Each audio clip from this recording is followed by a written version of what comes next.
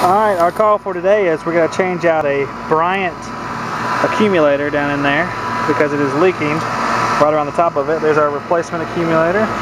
Trusty fan because it's going to be 93 today. I'm about to set up the reclaim machine, take the refrigerant out. Well, there's going to be a whole lot, but we're going to get started with that and see how it goes. Alright, here's the inside of our unit. Here's our accumulator here, and you can see the oil stains and dirt smut coming from right around the base where it was leaking here. So we'll pop this one out, put the new one in, and there's a lot of room in here, so it's kind of nice.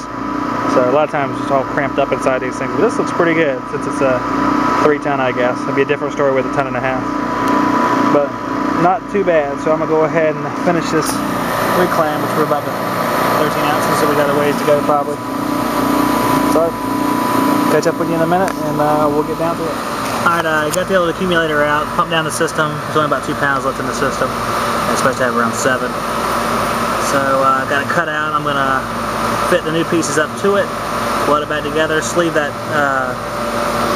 heat charging port with a 3/8 copper back into the other section of 1/4 and get it going. Alright, now we got it all fitted up.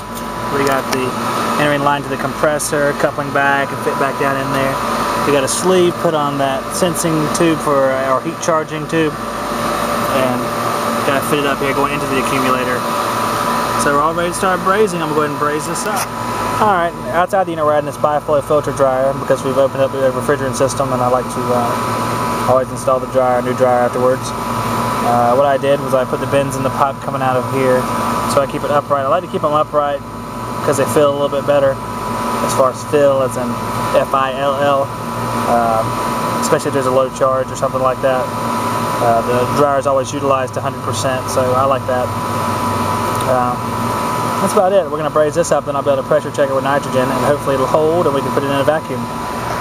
Alright, I got the top back on it. I let the nitrogen back off of it so I can hook up the vacuum pump over here. Hook it up because this takes a while to get it to vacuum down. We got my list over here. I kind of keep this track from my billing. 2 pounds of reclaim, 3 pieces of solder, 16 cubic inch bi-flow dryer, the OEM accumulator, 2 3/4 couplings, and a nitrogen test. I separate those out. I have one for residential since they're smaller line sets and coils, and one's for larger units, typically take more nitrogen. So I kind of separate those out and let the QuickBooks do the rest. So there's our panel, defrost control, piece of start element. That's pretty much it. I'm kind of surprised Bryant. I thought Bryant would have start relay, but they didn't. They had the old PTC style. But different strokes for different folks. Alright, now I'm weighing in the R22. The old Bryant here. I got the filled piece. It's SSX34. It's a superheat subcooling guide, and I found that it is just super to have this. I know some of the other guys who do videos have the digital gauges, and this is sort of like my version of that. Not quite as advanced as those other gauges, but a real helpful thing to have out in the field. Of course, my gauges are still not quite digital, but we're filling it up. We got about, point to the nameplate over here, we got 6.38 pounds to put in here, plus undetermined amount for the line set. I'm probably going to start with an even 7 pounds, and that's going to be a little shy, but I'd rather be a little shy than a little too much. So we'll go from there. Should be in a few minutes. We should have this thing back up and running. We got 13 degrees of subcooling, and we're calling for, I think, 14 degrees, so we are close enough. We can be within 3. Being within 1 is pretty good for me on this old boy. So we're going to let her be. I think we got it.